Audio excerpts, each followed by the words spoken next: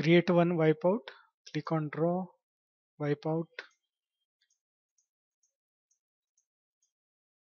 enter.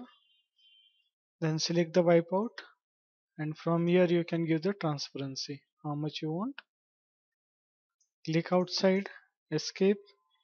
If it is not showing the transparency properly, give the RE, regenerate, enter. In this way you can give the transparency. If you want to increase it, again select it, and from here you can key in the value also. Suppose 20, enter, escape, then RE, enter. This is the one method. Other method is you can also use the layer.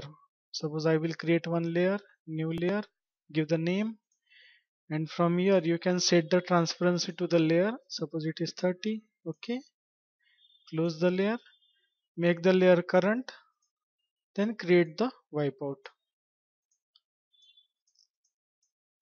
enter. Wipeout will be created with transparency, and you can change the transparency from layer. From here you can, suppose I want it 10. Okay, close it, escape, RE, enter. In this way you can give transparency to wipeout. That's all. Thanks for watching. We will stop here.